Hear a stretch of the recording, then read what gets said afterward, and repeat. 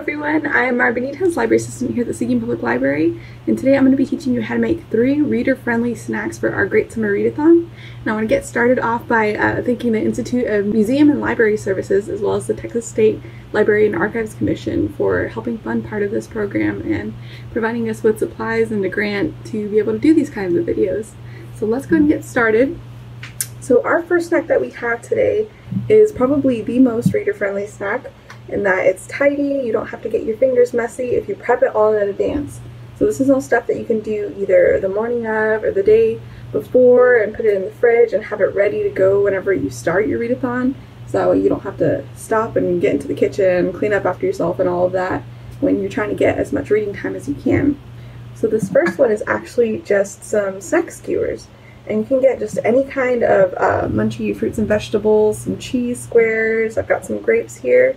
And you can get a toothpick, so you could just have these chopped up snacks available, you know, and ready and fresh, ready to snack on whenever you're reading. But I think it's fun and also just easy to have them on a skewer, so you can just take some cheese, some grapes, maybe an apple, and just skewer them and have them set aside and ready to go, so that way when you're reading, you can just grab one of the skewers and just start munching without having to get any of your fingers messy, and all of that preparation's done in advance. So that's probably the easiest and cleanest reader-friendly snack that we have so far for today. And now our next snack is a little more messy, and I'm going to go ahead and get it going in the microwave while I explain to you what's in it. But this is puppy chow or Muddy Buddies. There's lots of different names that it comes by. But basically what's in it is in the microwave for 1 minute. I've got going a cup of chocolate chips, a half a cup of peanut butter, or any of your favorite nut butters will do, and then a 1/4 cup of butter. And so that's going to melt in the microwave. And whenever that's done, I've got a bowl here that's got some Chex cereal and some pretzels. I did about, so the recipe usually calls for about 9 cups of Chex cereal. Here I did 6 cups of Chex cereal and then about 2 cups of pretzels. And I find that gives me a good kind of chocolatey coating on there. You know, it's not too thin, not too thick. Just how I like it. And then in this bag I've got about 1.5 cups of powdered sugar. You can add more if you like it more powdery. I tried and err on the side of less powdery because again we're going to be reading. You don't want the powder going everywhere all over your book. And this one is a little bit messier, so you still do want to have a paper towel in hand. Let's see how this is going. We'll mix this up and take a look. That's pretty well melted. I'm just going to mix it together before we add it into our bowl. You want to make sure it's not lumpy and that your chocolate chips are completely melted. If you need to, you can put it in the microwave for another 30 seconds or so until it's all melted. Still a little clumpy, so I'm going to put it in just for a few more seconds. And while that goes, I just want to remind everybody to make sure if you're doing the Great Summer Readathon that you print off your book stack bingo board and fill it out with whatever you're reading.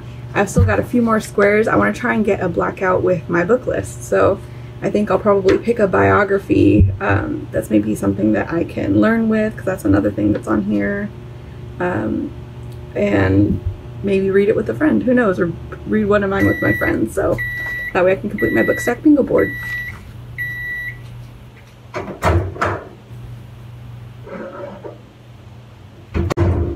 Here we go. This should be ready to go now. Give it one more mix.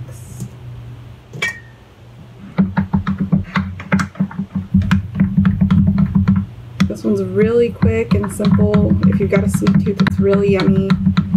Again, I'll probably talk about this in my video tomorrow about getting ready for your readathon. But when you're going for snacks during your readathon, you don't want to go with anything too sweet and sugary, especially with your drinks as well. Because of course, you know, with that sugar buzz you'll get some energy for just a second, but then once you crash, that's no fun if you're up late at night trying to stay up for the full 24 hours. Then again, you don't have to stay up all 24 hours if you don't want to. It's just kind of challenging yourself to read as much as you can. So that is pretty smooth. I'm happy with that, so I'll go ahead and mix that in. And if you like some more peanut butter, you can add more peanut butter. If you like it more chocolatey, you can add more chocolate. If you like dark chocolate, you can go with dark chocolate. I did kind of a mix of dark and milk chocolate because that's what I would like. And this makes quite a bit. And this freezes really well too, so if you make too much for just yourself to finish, or if you don't have anybody to help you finish it, or you don't want to gift it to anybody, or save it for later even, it freezes really well in just a plastic Tupperware. So I'm going to mix this up, being careful not to crush the cereal in here, because we want those whole chunky pieces. We want to completely cover them. So here they're starting to look covered, but you want it to make sure you get chocolate everywhere, because that's what's going to help the powdered sugar stick. Okay, so now everything's got a good bit of chocolate mixed into it. So now what I'm going to get is my bag of powdered sugar and start spooning as much as I can in here. And we'll shake it up and mix it to cover all the pieces.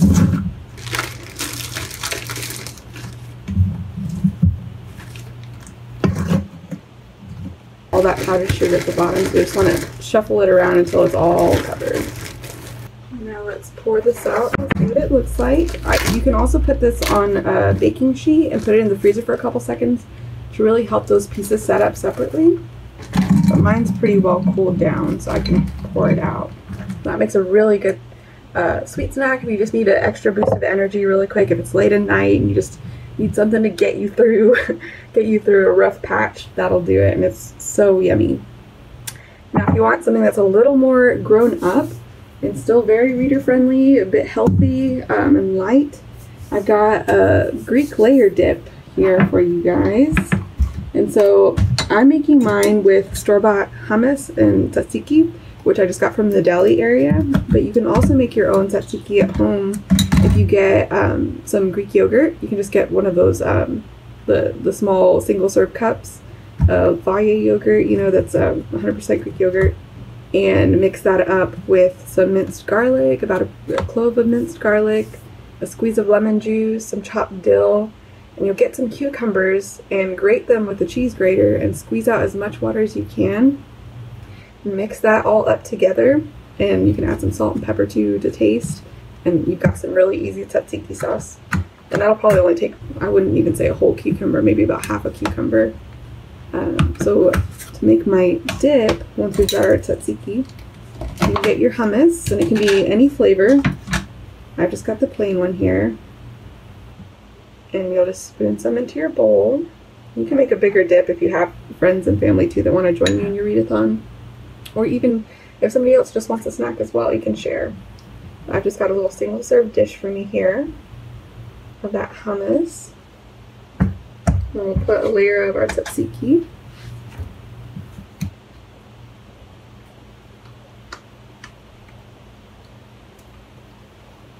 And you can top it off with all kinds of things. What I've got here today is I've got some chopped olives and cucumbers with some garlic. You could do some roasted tomatoes too, I think would be really good. Some like sun-dried tomatoes from a can. I've got some seasonings on top, some sesame seeds, and some feta cheese. So I'm just going to layer that on. Sprinkle on some feta. I really love feta cheese, so I'm going to put quite a bit. And then some seasonings. And some sesame seeds. And you've got your Greek layer dip that you can eat with some slices of cucumbers or some crackers, depending on if you're wanting it to be something more light or a little more substantial. This is also a really good spread on sandwiches too, believe it or not. It tastes really good. Oh, you know what? I actually forgot one last thing. You can also drizzle some olive oil on top of your layer dip. And that tastes really good with it. There we go. But yeah, so that's all three of our reader-friendly snacks. Again, like I said, if you can think of any else that you would like to share with everybody else, make sure to share those in the comments for our readathon so everybody is ready with our snacks and our food.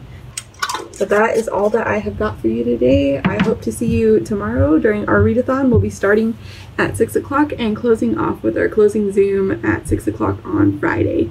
So good luck. Bye-bye.